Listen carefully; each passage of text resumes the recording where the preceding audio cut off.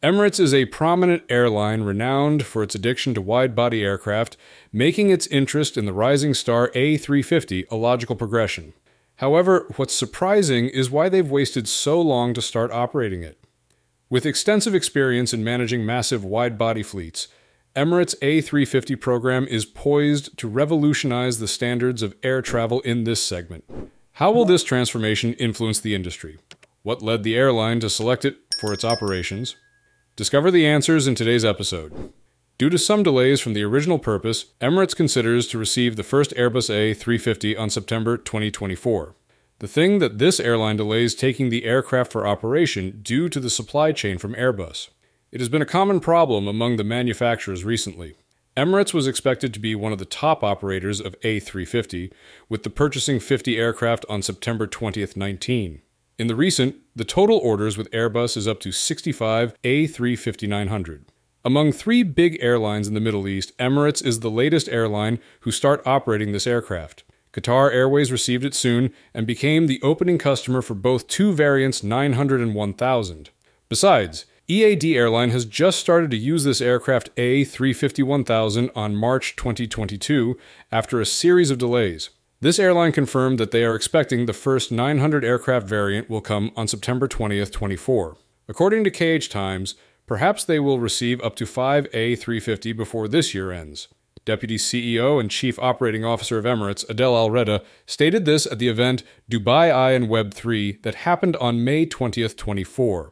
They also said that it will have 10 new aircraft enter its fleets before March 31, 2025. However, with the supply chain issue with the first delivery batch. Perhaps, due to the receiving, 10 aircraft will be stretched for a long time. Emirates' first A350 will be configured with 312 seats, including 259 in economy class, 21 in premium economy, and 32 in business class. Additionally, according to a 2023 press release, Emirates will become the first airline to utilize the High Bandwidth Connectivity Plus connectivity solution independent of Airbus's manufacturer systems, ensuring that passengers will experience the most advanced and continuous broadband connectivity available on board. In terms of existing aircraft, the closest in size to the A350-900 is the Boeing 777-200LR, which has a configuration of 302 seats, including 38 in business class and 264 in economy class. Emirates will also soon operate the Boeing 787-9, which is similarly sized. On November 20th, 23, the airline adjusted its order with Boeing, committing to purchase an additional 15 787-9. This demonstrates the flexibility in the airline's fleet management strategy. It also reflects Emirates' confidence in the quality of Boeing aircraft and its ability to meet market demands. At the same time, this decision showcases the airline's long-term vision for service development and network expansion in the future. Do you believe that Emirates chose Dreamliner for its quality, or something else? While the A350-900 and Dreamliner-9 have similar capacities, they have different range capabilities. Based on the range specifications published on the Airbus and Boeing websites, the A350-900 has a superior range of 8,300 nautical miles, 15,372 kilometers, compared to 6,000 nautical miles, 11,730 kilometers, for the Dreamliner-9. If you love flying on wide and comfortable body aircraft, their fleet is really a great choice for you. Although these numbers supply clear views about the difference between the two types of aircraft, it needs to be noted that these are just promote numbers and can't show completely the reality. However, the important thing is when the old Boeing 777-200 LRs are withdrawn, the A350 will broaden the ability to serve further destinations. Meanwhile, Dreamliner will be focused the flights on the nearer destinations. So, what route will this new aircraft serve? Hold on. You won't want to miss the latest breaking news and our unique insights into aviation. If you're new here, make sure to subscribe. Thanks for being here with us.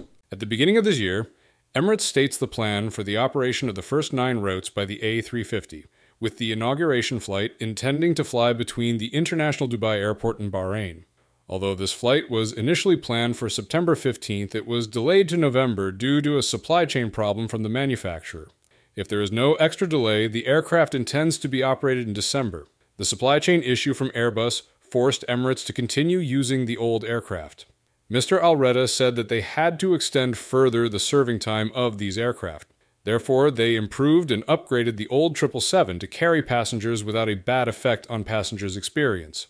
About the plan for routes, the Airbus Aircraft 900 variant will serve the routes between Dubai and the short and medium destinations including Ahmedabad, Bologna, Edinburgh, Mumbai, Colombo, and Lyon. With the thing that A350 is a completely new aircraft with its fleet, Emirates will start to operate the nearer destinations such as Bahrain and Kuwait, helping the crew is fastly near the aircraft. This lets them fly at least 2 flights every day. Emirates announced that they will reveal more new destinations in the next months when the A350 comes. The passengers who expect them to operate soon, this aircraft will be excited about these new aircraft. So, let's see how they arrange and plan for their new fleet. Previously, in 2019, Emirates made a major deal at the Dubai Air Show, ordering 50 A350 aircraft with a total value of up to $16 billion at list prices. Last year, at the same event, the airline expanded the order by an additional 15, resulting in a new deal worth $6 billion. Regarding the larger 1000 version, Emirates President Sir Tim Clark publicly expressed that the airline could order up to 50 units, as long as there are no issues related to the Trent XWB-97 engine. He emphasized that the engine needs to perform reliably on the wing, and stated that if the engine operates stably as expected, with support from Rolls-Royce and Airbus, Emirates would reconsider the possibility of adding the A350-1000 to its fleet. The president of Emirates emphasized that he does not want aircraft that frequently experience issues, stating, "We do not buy defective planes." Nevertheless, he also considers the A350-1000 a potential aircraft model. If Emirates decides to order the largest version in the A350 family, the quantity will range from 35 to 50 units. However, the airline currently has no plans to order this type of aircraft, as the engine can only meet about 1/4 of the cycles that Emirates desires. The first 900 variant that Emirates received has been given the test code name Foxtrot Whiskey, Zulu, Golf Alpha, and will have the official registration code Alpha 6 Echo X-Ray Alpha. The serial number of this aircraft is 684. According to information from Aviation Flights, this A350 was first spotted on May 20th, 24, when it was fully painted, but not yet equipped with engines. By August, the aircraft had its engines installed, and on September 12th, an engine test along with a taxi test was conducted to ensure all systems were functioning normally. In addition to this 900 variant, Emirates has several other aircraft in various stages of completion, each carrying different codes such as Alpha 6 Echo X-Ray Bravo and Echo X-Ray Charlie. This indicates that Emirates is actively preparing for its Airbus aircraft fleet. Another aircraft with the MSN 694 code has also been noted as a future A350 for the airline, but information about its exact registration code has not yet been released. Emirates is currently entering the final stage of preparation for the operational introduction of the new aircraft, with several units undergoing completion steps and testing before officially joining the fleet. During production, each aircraft will carry its unique code, but when delivered to Emirates, they will be assigned registration codes according to the airline's system, such as Alpha 6 Echo X-Ray Alpha. The specific registration codes of other A350s are also anticipated based on previously used coding patterns.